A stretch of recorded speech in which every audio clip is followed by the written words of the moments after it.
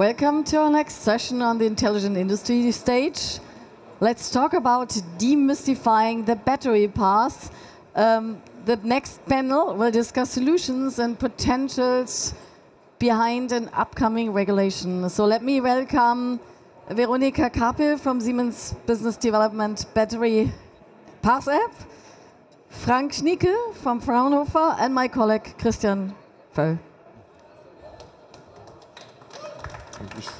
Sorry. So, first of all, thanks, Lydia, for this great introduction, and I have the great honor to welcome Veronika and Frank, who are willing to participate here in this panel discussion. Before I give a short introduction into the topic and also to myself, I want to give my guests this chance to introduce themselves. So, Veronika, do you want to start? Yes, thank you. Thank you for inviting me. Thanks, very happy to be here. So I'm Veronika Karpel. I'm the Business Development Manager within the Siemens Battery Passport product team within Battery Solutions. What I do is basically deliver our product to our customers. I talk a lot to our customers, and I also kind of mirror their requirements back to our product team. And of course, I'm on occasions like this one here representing our Siemens Battery Passport team. Great, thanks. Perfect. My name is Frank Schnieke, and I'm leading the department on digital twin engineering at the Fraunhofer Institute for Experimental Software Engineering. And one technology that we are focusing on that we also see a very big, let's say, potential for the battery pass is the asset administration shell. My department there focuses on delivering scalable solutions that can also be applied in the mission-critical area, so for example, for automating production. And one key asset that we're developing there is Eclipse Basics, which is an open source software for getting started with asset administration shells. Great, thank you. And my name is Christian. I have more than 8 years consulting experience in intelligent industries and focusing on digital twin. And I'm really looking forward to this panel discussion and what great insights we will share with you. So first of all, what is the battery pass? So the battery pass is one of the European Commission legal restriction and requirement to share data for every economic operator. They have the duty to share static data, which we see on the left side. So it's about general battery information, but also like raw materials, like the composition of materials, but also where the battery is produced. And on the other hand, it's also about dynamic data, where digital twin topics come into place. And that makes the battery pass really special, because we want to have battery status information. We want to have like performance information about capacity and power, and also about the durability. And in the end, so what the European Commission is going at to like improve the whole circular economy and to make the battery itself and mobility more sustainable. The challenge, however, for the companies in the end is that you need to have a full transparency across the whole supply chain, and you have to provide data which in each of single step and also during the operation of the battery. And this is a quite complex topic.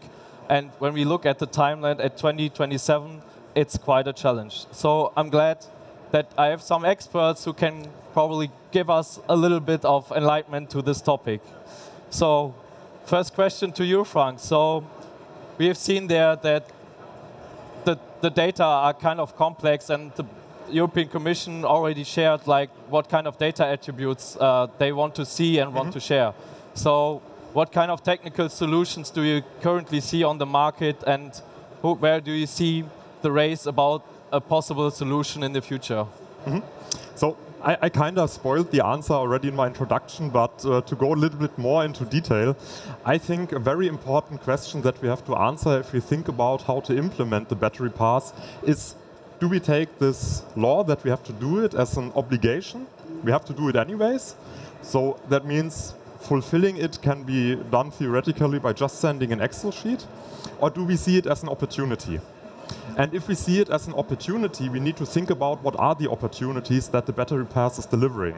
And to my opinion, one of the biggest opportunities is, of course, to pass this along the supply chain in a format, ideally standardized, interoperable, that you can use for integrating directly in the, let's say, IT systems of my suppliers and vice versa, the companies that I'm supplying to. And this is exactly where I think the asset administration shell on its own is able to shine, because this is exactly what I just described. It's an interoperable, standardized data format, and there's right now an ongoing work to map all these different kind of attributes that are being described in this legislation into the asset administration shell, and thus enable passing along the battery pass along the supply chain, not an Excel sheet, but as really something that adds value. And to come to your question about the, let's say, what makes the race, especially in the international level, I think, again, the asset administration shell is on a very good path there. The concept itself is coming from Germany, but it is being driven into the European Union. There is a very high involvement of also companies and entities in the Asian market, for example. And just to share one experience we had, at the start of the fair, there were lots and lots of visitors from Asian countries at our booth, which we are all invited to, of course. And there we are showing asset administration shells. And they asked, what are you showing? We said, asset administration shell. Do you know this? And they all said, yeah, standardized, we know this.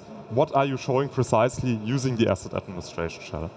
And also, I think if we take a look in the other direction, in the direction of the United States, then it's also being driven there into the markets by Manufacturing X, for example, or that's at least the plan for now. Okay, so, and I think data ecosystems are a strong value there in these terms to make this possible. So, even though like there are a lot of attributes already declared that, I still got the feeling, and also with talking to experts, that not everything is 100% clear. So, Veronica, so how do you deal with that kind of challenge, and how do you deal at Siemens in the past with like this also partially not 100% clear requirements? Yeah. So we at Siemens, basically what we started off is we used initially the already existing requirements, like the battery regulation, like the content guidance by Battery Pass EU. And then, of course, standards, as already explained. I mean, there's Catena X that has been setting standards for seamless data exchange, EDC connectors. There's standards that are set by the IDTA, DPP 4.0. So what we did is basically starting off as a basis with the already known standards. Then, of course, I mean, it's a very dynamic area, I would say. There's a lot of development. But we at Siemens, we are part of the majority of these ecosystems. So we kind of help and are part in the development of these standards. An example would be the technical data model, for example. There was no standard yet for it within these standards. So we have created one to really feed it back to the ecosystems again. But basically, what is important here to say is, as already has been mentioned, the collaboration here is key. So the battery passport cannot be solved by one entity alone. It's really about collaboration within ecosystems, such as the IDTA, such as Catena X, within the industry, to get everyone really on board to implement the battery passport successfully. But maybe I derailed a bit, but coming back to your question, we learned within the Siemens Battery Passport product team, we learned to be flexible and really adapt quickly. We basically learned the ability to adapt quickly to these developments and changes that are coming not only from ecosystems, but also from our customers, like their requirements that are evolving and developing. Yeah, so we have to be flexible and quick in developing a solution. Yeah, I think like the ability to be adaptable and flexible is one of the key capability for modern companies in intelligent industry.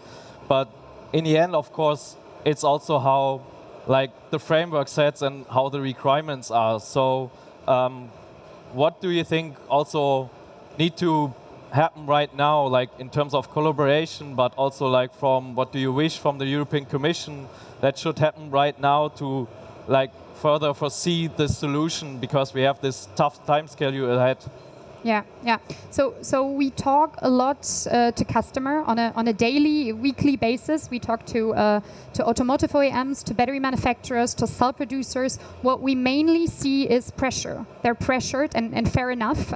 There should be, because as you mentioned, in 2027, the battery passport is due with 107 data points that have to be delivered, and even earlier in 2025, they have to show the carbon footprint of the battery, and this needs to be validated by a third party. So it's right around the corner. The time is really, there's not much time left, basically. So what is really important is, I mean, we are developing a solution. Our aim is to really make life easier for our customers. We have actually been showcasing our POC, our proof of concept of the Siemens Battery Passport here at Hannover on Monday. And basically what we really, when we talk to our customers, what is really important is basically the activation of the supply chain. Everyone within the supply chain needs to be activated, needs to look into their systems, look at the requirements, what kind of data points are needed, which of these data points are within my systems, or are even produced in my production, or are created in my production. And then how can I best deliver these data points to the next person in the supply chain. So it's really about an activation of everyone in the supply chain. And yeah, we're aiming to help our customers to do that with our product. Yeah. And I think that's also one of the key challenges to make it even possible, because the battery pass is about the whole supply chain, and it's the first, I would say, the first blueprint to make a digital twin possible within the whole supply chain. And I've already seen like lots of use cases today and the past days at the Hannover Messe dealing with the asset administration shell, like making it possible at the booths at Gaia X, at IDTA, but also like other companies using it, deploying it, like having showcases. But I've still the feeling that we are not quite there yet. So there's like, we are at the tipping point, and I think there's the tipping point that soon there will be a standard how we exchange information cross-company. So from your experience, Frank, so where do you see should the focus be on when we should make, and what should happen to make the asset administration shell work and like seeing in a large-scale implementation? Mm-hmm. So what I see today in discussions is that very often there's the assumption that we have an asset administration shell, it's representing, for example, the battery pass, it's there, and we pass it along the supply chain. But there is, in this assumption, there's a very important gap that needs to be addressed, and this is how does the data get into the battery pass? Because if I take a look at the typical systems that our customers are using, then of course these systems do not typically support already asset administration shells. And if we say for working with the battery pass, for fulfilling the legislation with the battery pass, you have to completely switch your systems, replace working and already paid for systems, then typically the companies will say, no, that's not the way to go. So I think what we need to focus on is really building this bridge of shifting or enabling this data to be represented as asset administration shells. And what I think there is a very important point is enabling existing systems like ERP systems, MES systems to still keep this data, because you can just migrate it. There are lots and lots of different systems interacting with the ERP systems, and if we just say, let's replace this ERP system with something that is AES native, so to say, what about the other systems? Do we also have to migrate them? And then very quickly you end up with a Big Bang migration, which of course carries lots of risk and is very costly. And what I think instead is a feasible approach is that we say, keep the data where it is today, for now, and then create, let's say, wrappers or facades that enable you to provide the data as asset administration shell. And if then in future we have ERP systems, MES systems that natively deliver asset administration shells, we can switch the systems and still have the benefit today. Okay, so you talked about the future. So let's go into the future and see. Okay, let's move to 2 years in the future. We have like an implementation ready. We have a standard ready. We have a nice technical solution. We are sharing the data across the whole supply chain. And my question is then, so okay, what is beyond this like regulation topic? So I have the infrastructure ready, I have the standard ready, I can use it. So where do you see actually, and this is maybe a question for you, Veronica, where do you see actually more potential beyond this like legal regulatory? So where could you see the future use of this kind of technology? Yeah, it's a very interesting question, because right now when we talk to our customers, this regulatory requirement is seen as a huge burden, right? But it can be actually an opportunity. Imagine having all of this data accumulated in one place, accessible by different entities that can really, like, you have a lot of possibilities for add-on features. And I mean, like the obvious ones, maybe to just state a few obvious ones, is purchasing decisions of customers, right? Having information on the battery that is in my car, knowing even dynamic data points that you have mentioned, like the state of health, state of charge. When we think about a second-hand market of EVs, for example, right? This can really revolutionize purchasing decisions, but also helps out the automotive OEM credibility, right? To really show, when we talk about sustainability, circularity, to really show where do the materials come from that I use in my EV. So even if we think about calculating residual value of a battery, so the opportunities are really, really big, and we are talking to customers. I mean, we're discussing a lot with customers about their requirements, of course. I mean, we are offering this solution, so of course we are exchanging with customers on what potential add-ons and requirements would they need, and we are, as of today, like really working on developing add-on features that have really a lot of possibilities, that are endless with possibilities, basically. But maybe to mention again, what is really important here is that we use standards that are set by the industry. And I mean, the AIS has been explained quite well, standards by Katina X. It is really important that that groundwork that has been done already, that we use that to really make it interoperable, the add-ons, the solution itself as well. So this is, I'm very exciting to see what comes out of it, but I definitely see a lot of potential, and there's a lot of positive outcome, I think, out of this. Great potential and endless ideas sounds great. Yeah. So maybe, Frank, also to you the question from your experience in the research field. So how do you see that, and have customers already approached you as an institute to see, okay, when I have to do it anyway, what kind of other possibilities do I have to make more out of it? Yeah, so we definitely have been approached. And I think what is a very important point to understand is that the battery pass, it's a huge step, but it's just a starting point. Because the technology, if we are using the asset administration shell, then we have a sound foundation for building additional use cases. And what I think is really the strength and the argument that in the end will drive home the asset administration shell as the standard is that it's easily extendable, and thus a very nice starting point for adding up on this. And by using the standard, we can avoid this, let's say, pitfall that was been done in the past, that each single use case on its own was a silo. That means you have two use cases, you implement a third one, it costs the same, regardless if you have these two use cases implemented or not.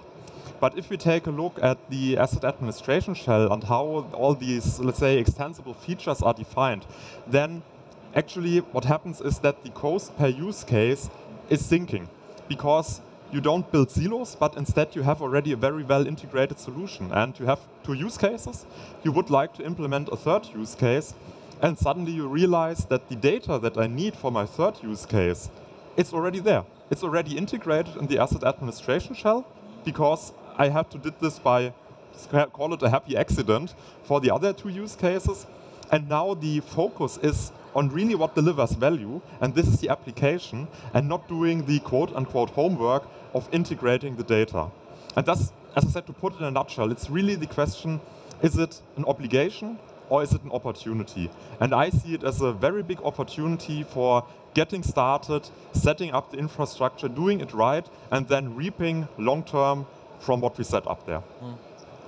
So, thanks, Frank. So I think that are just great words. So, like, just make this obligation as an opportunity and a chance to increase the impact in intelligent industry. So let me, in the end, summarize the session. So, of course, we have legal restrictions there, and of course, we have high requirements on that, but we have solutions ready, we have standards ready, and of course, we have great partners ready to support in this great challenge. And when we see it as a challenge to not only obligate this kind of key requirement, but also like accelerate this to make even more value out of it, especially within intelligent industry, I think it's a great chance to make our world better.